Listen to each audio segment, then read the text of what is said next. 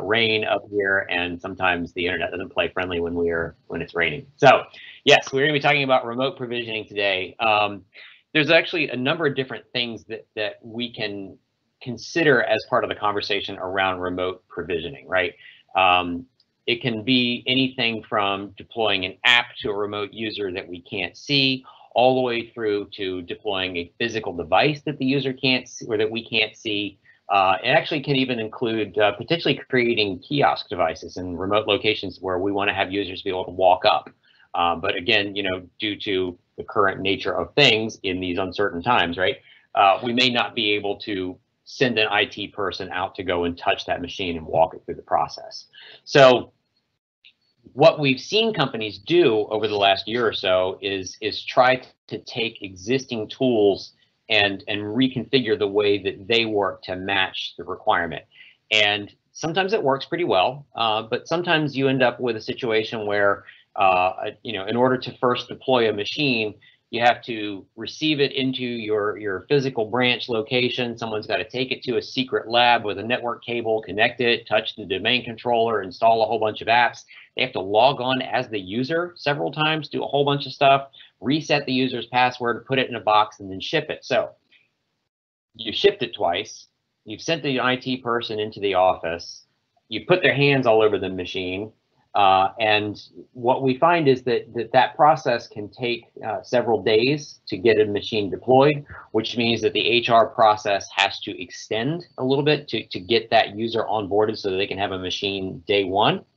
And we did have one organization tell us that they were buying machines costing about $1,000 per user, and that the cost of getting the machines first shipped to the central office, second the person in, third, all the time involved, and then shipping it back out, plus disinfecting and all that other fun stuff, was adding a time and labor cost of about $1,000. So there was $1,000 machines instantly became $2,000 machines before the user ever even got a hold of it to do the first day worth of work. So what we're going to do is we're going to explore how we can use Intune to basically do all of that stuff and really cut out the vast majority of the backscatter. And while we're doing that, I'm going to be showing you some stuff that's in my demo environment here. We've also got Miriam Graham's brand new computer. Today is her first day at Contoso. We're very excited to have her here. But when I deployed her machine the other day, right, because this is a 30-minute event and I wanted to make sure we had time to do this, I actually recorded my screen of deploying her machine with a clock, with a stopwatch here. So I'm going to go ahead and tell you that some of the key moments that we're looking for here are at the 37-second mark into the video, we're going to have the machine at her first login screen. This machine has never been touched before. The thought is that we had the vendor directly ship this machine straight to Miriam. We've done all the work on the back end. We want Miriam to have the first touch of this actual device. And we're leveraging some really cool tools to do that. And while her machine is deploying on the background here, I'm going to show you what some of those tools are. So I mentioned that sometimes we really want to start this at a very basic level. What we really want to do is be able to deploy applications to our users wherever they may be, right? Whether they're in the office or whatever, they've got a machine that's under some sort of management. We want to deploy apps to it. We can use Intune to do that. It's a very simple thing to do. We can come in here and decide what the application type is, whether it's, we're just pushing Office 365 or Microsoft apps to it. If we're pushing line of business or Win32 apps to these users. And what's really nice is that we can also push things from the Microsoft Store. And the integration there is pretty nice, because what it allows me to do is to come over to the Microsoft Store for Business, tie it to my Intune. There's a tenant connector to do that. And then I can just go through and light up the applications that I want my users to have. And I can also light up the applications that I want my users to never have. I can set these things up so that if these applications are detected, to just rip them back off. I'm pushing all these wonderful applications. Some of them I'm just making available in the store in case my users want to go and self-deploy them to themselves. You might have some choices about how you want to service the users. But simply having these in this store adds them through a synchronization process to my Intune apps. And this is where I'm going to come through and set up my rules. So plenty of people have seen me go through this process in my immersion experiences. But what I do is I take the applications that I don't want to find on a machine. And yeah, I know this is an iOS one, but I simply come over here and say it's a required uninstall for certain devices. Maybe I'm going to look up the Mermaid Princess one here. We want to just make sure that our device isn't being used, for Mermaid Princesses. Looks like, oh, I actually haven't set up an assignment for this one. Well, anyway, we have a lot of different ways that we can define these applications, right? But we can also go and take, like I said, these Win32 apps or line of business apps, and we can deploy these to our users too. And we have a ton of different ways that we can do this, and we can track who's got it, who doesn't. Let's see. Oh, check it back in with Miriam over here. It looks like her device has already been joined to the Azure Active Directory. We're about 2 minutes into the, almost 3 minutes into the process. I happen to know that in about 15 seconds, her machine's going to show up as fully joined, and it's going to start deploying apps to her. So we'll keep an eye on that. Chrome, in this particular environment, I have said I want it to be available for all users, but if you're in a high-risk group, I want to uninstall it. Now, at this point, it's just free in the wild, right? My users can then go into their computer and they can fire up the company store, the company portal app, which is in my environment pre-pinned for my users right here. They go into this company portal app and they can decide to self-service any application that I have made available to them. So we're going to give this a moment for Miriam to fire up her company portal app. In the meantime, we can see if we zoom in a little bit here that we are now installing applications on her machine over here. So we're going to let that continue to bake. Okay, so she's got a corporate device, and we're going to jump in here and we're going to see all the applications that we have made available to Miriam. Hey, it looks like as administrators, we've decided that we want to feature some applications for her to say, hey, maybe you want to start here. So we will literally do this right now. We will say, you know what, I'm a Google Chrome user and I want to self-deploy Google Chrome. Okay, no big deal. That's going to run in the background while we are doing other things. We'll be able to see, whoops, if I make that a little bit smaller, we'll be able to see other things happening too. There we go. We'll let that just sit off on the side there. And actually, I'm going to bring my video back up too so we can see that. So all these things are happening and all this wonderful stuff, and hopefully we'll be able to keep going here. Where is my thing? Here we go.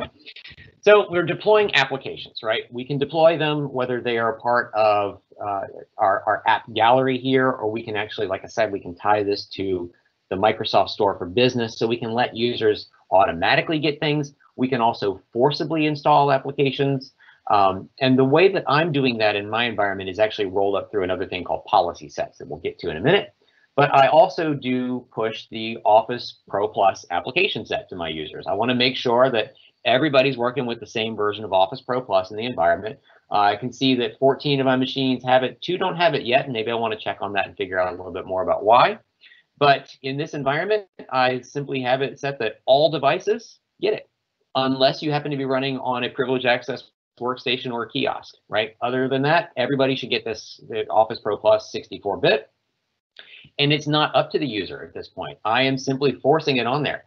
And the way that I've got this particular one deployed, it's set to see if there is another version of it installed, it's going to rip it off. It's going to put this on. So if they have like a personal version or anything on there, it's going to remove that.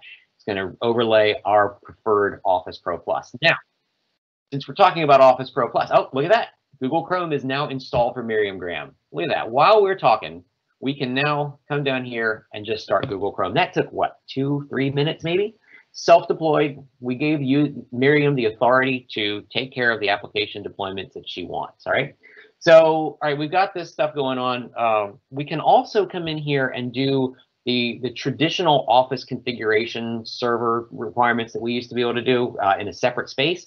That's now all integrated. So if I've deployed Office and now I also want to deploy a big configuration on top of that, I can simply hit the configuration, set the policies, and I can define all of the process or all the configuration policies that I want to within my user's group, Office environment. And I can target this so I can have multiple different ones for different groups of folks. So now I can do the apps, and now I can also do the configuration of the apps, but I can also decide how far my users should be able to take the data that they produce in those apps. So I've got my Office Pro Plus applications deployed to my users. Let me make sure you can still see my, oops, again, double clicking on the internet, man. You'd think I'd learn better by now. But apparently not. So, all right, we're still deploying apps on this guy. I'm going to come in and look at what Miriam is going to be allowed to do with the data that she uses in those Office apps. So it looks like if it's data that's inside any of these applications, we're going to wrap a DLP policy around that content that says that that data is going to be protected and won't be able to be moved to other applications. So whether she tries to copy paste that a line of text out of Outlook and put it into Gmail or what, it's not going to allow her to do that. So we can define now the applications, whether or not we're pushing the applications or the users can self-service them. We're defining the policies that are going to govern the use of the applications and where the applications can move their data. And we've never touched the machine. This is 100% just being defined for our users, right? And here's Miriam. She's still deploying her brand new machine. You can see that we are actually pulling down a lot of data. So while it says it's deploying app 2 of 3 over here, it really is actually doing that. It's not sitting around waiting for us.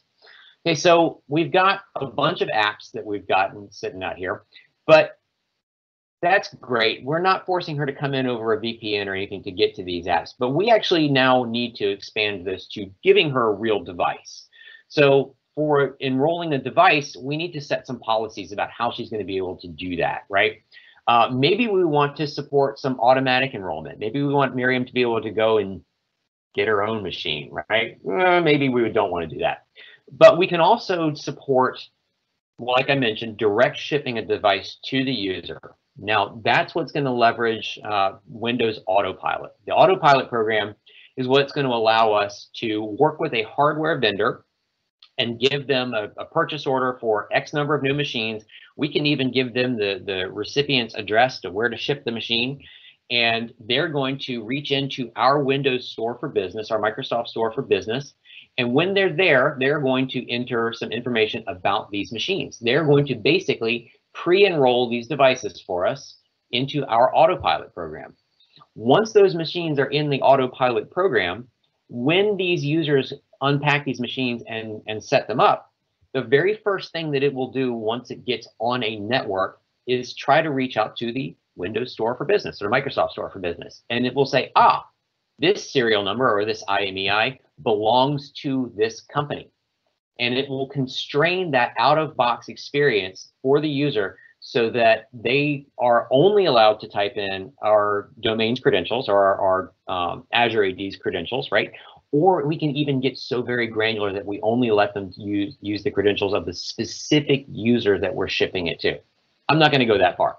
And in fact, you can see I'm not really even doing that in this environment because the Autopilot program will only actually allow me to constrain a few elements.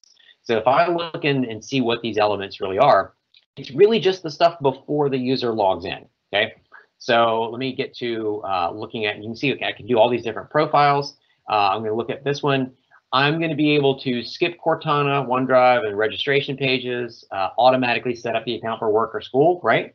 We're going to skip the privacy settings page, and we're going to skip the EULA page. Okay, that's not a whole lot, but once that's done, Autopilot hands off to Intune to do all the rest. So I'm going to jump back over to my Intune, and here we see 3 of these same profiles. I literally just created the Contoso one within Autopilot side on Microsoft Store for Business. I don't think that's where we want to really do it. We really want to create these profiles here.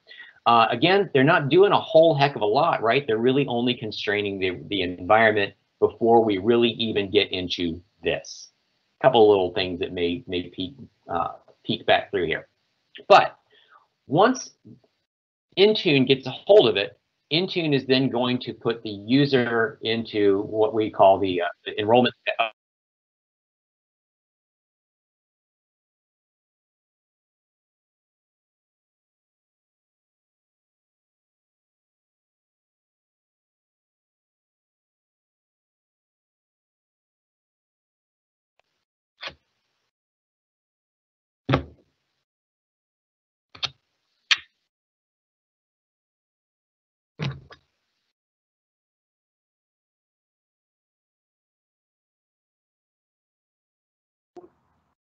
Adrian, are you okay? Yeah, it looks, but you can't hear me apparently. No, I can hear you. It buffered for a second. I was just checking. That was the first time though. I know. Oh, you can hear me? Okay. Well, can you see my screen? Because it keeps telling me that I'm off. Oh, now I'm back online. All right. What a mess. Man, too much rain. It's frozen, but All it's right. there. Okay. And you can see it moving again. I will. Humblest apologies.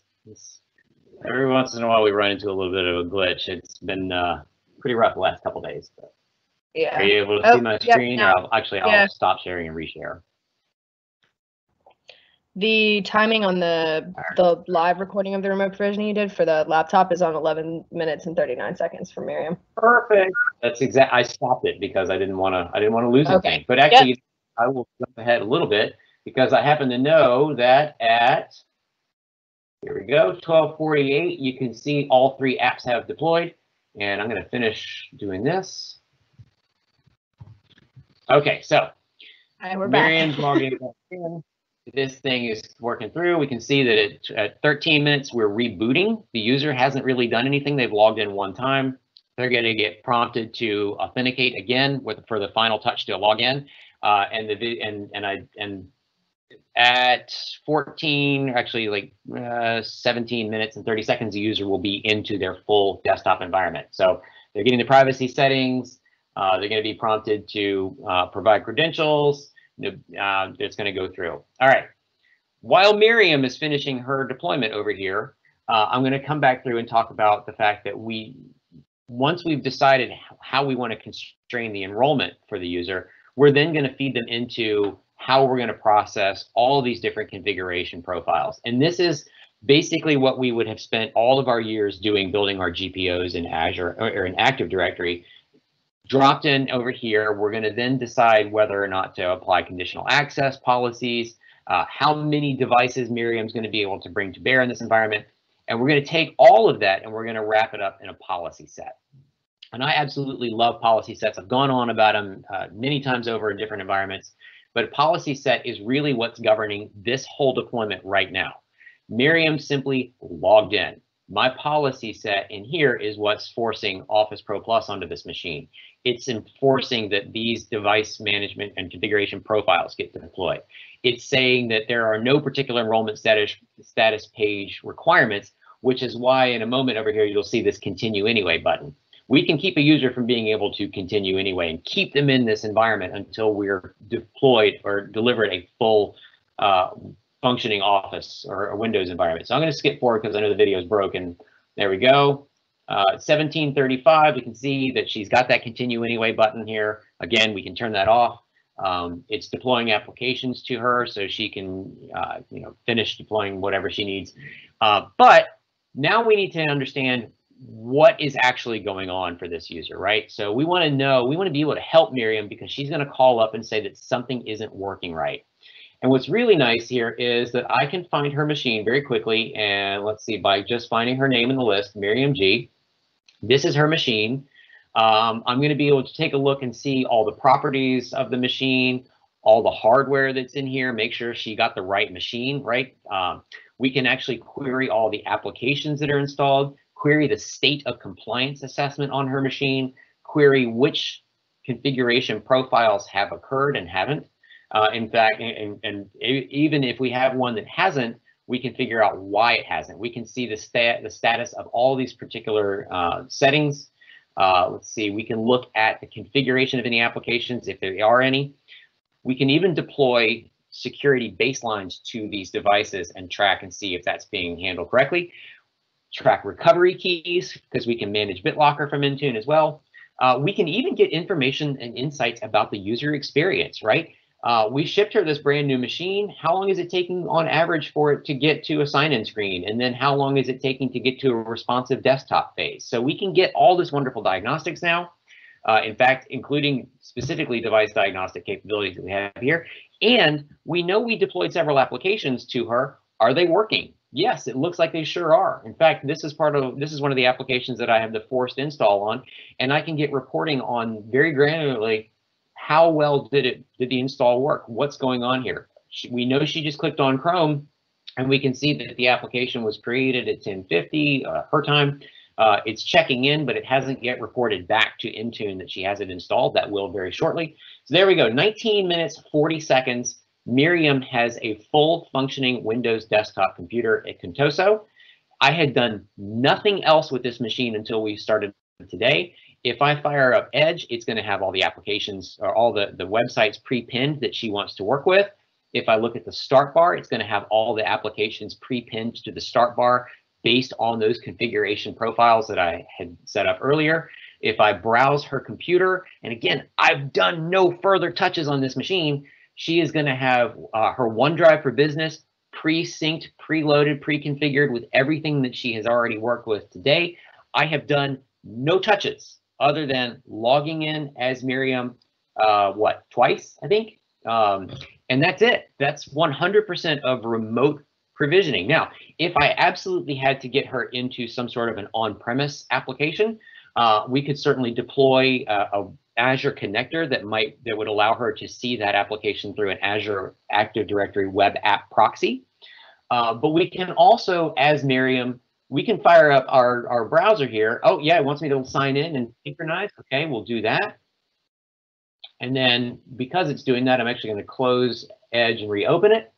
Outlook is firing up here. It's loading the profile, right? It's not asking me to create a profile. It's simply loading the profile. So all of this is being done through the configuration changes that we made in Intune. So truly 19 minutes, 47 seconds, Miriam is up and running. Now this machine's slow because it's a VM on my computer, but she's done, right? She's ready to be productive in 19 minutes, 47 seconds with all of our company mandated applications pushed and ready for her to work with. We are not covering Windows Virtual Desktop today, although that is a very valid alternate path to getting users up and deployed quickly. We actually did do a webinar on Windows Virtual Desktop back in January. It was hosted by Dan Finn from our team in conjunction with Nerdio. I highly encourage you to check that out if that's a method that you would find preferable. But I mean, we're 20 minutes into it and she's up and running. That has cut down dramatically on the time it takes for us to deploy machines to users in our environment and in many other environments. Highly encourage you guys to go check out what you can do to get started with these same methods and same processes and really reduce that lag time to user productivity. I'm happy to open it up to any questions that you guys may have. I'm going to continue to play as Miriam for another minute or so, just so you can kind of see like how things continue to evolve for her as she goes. But like I said, happy to open it up for any questions. Thanks, Adrian. I know with the weather today, we hit a bit of a sag, but that was great. Honestly, we got through it. And if anyone's wondering, the Windows Virtual Desktop webinar that Adrian's referencing, you can find that as an on-demand webinar under our events page on our website. And he actually just released a blog yesterday, Building Sandcastles in the Dark, around deploying systems to remote users. So similar topic, but a bit different. But not seeing any questions in the chat box if anyone wants to drop any in. Actually, I'm going to just mention right here that I've actually also taken a number of my web apps that I've deployed in Intune and categorize them so that I could then publish them. So when my users go to all apps up here, they now actually have multiple tabs they can go through to pick out the application groups that they want to. And I can target this at different users as well. So if my users are 100% pure web-based, we can actually really give them a nice sculpted environment where they can come through and get quickly to the apps that they want to get to. So just thought I'd throw that out there. No, yeah, you're good. Sorry, no, interrupt me anytime. I thought it was really cool watching the recording of the actual like live deployment of Miriam's computer while you were just like walking through. Like it just in the back end was, I thought that was really cool. I like the timers. But with that, unless Adrian, you got anything else, interrupt me at any time. But crushed it as always. And thank you everyone for attending today. You will receive a follow-up email with the recording to this webinar by tomorrow. Be sure to keep up with us on social and check our events page for more upcoming webinars. Like I said, that Windows Virtual Desktop webinar is on demand on our events page right now. And yeah, thank you again for joining us. There were not any questions in the Q&A, so unless anyone wants to pop one in, I think we're good. And Adrian, thank you as always. Sure. Apologies again for the 2 outages. That was a first. Sorry. Yeah. No, it's both. I mean, it's technology. It's always on the but the weather's also awful today, so it just we made the most of it. We did it. But I thank you guys so much for attending, and everyone have a great rest of your day. Thanks. Bye-bye.